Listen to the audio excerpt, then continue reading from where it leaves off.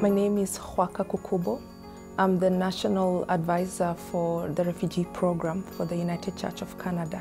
My name is Amarius Bashi. I'm an advisor at the Refugee Program at the United Church of Canada. The United Church of Canada has been a sponsorship agreement holder since 1979.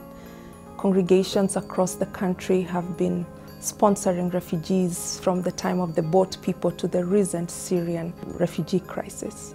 I am a refugee myself, and at a certain point I needed a chance, which Canada gave it to me. I believe that most refugees deserve this chance. Working with refugees, helping them, giving them hope is addictive. When you help one person, you feel the need to help another person and another person. Working with refugees is very gratifying.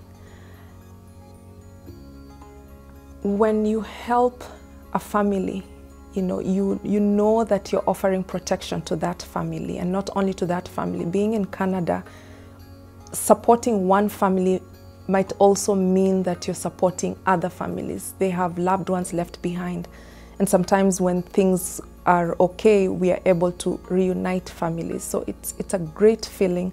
Congregations get involved. It's new friendships. It's building the neighborhood. It's a great thing. During the last year, I witnessed a lot of private citizens who are getting together and forming groups to help sponsoring refugees. It's been a privilege working with refugees, and it gave me hope and to give more efforts, helping more refugees come to Canada and start a new life.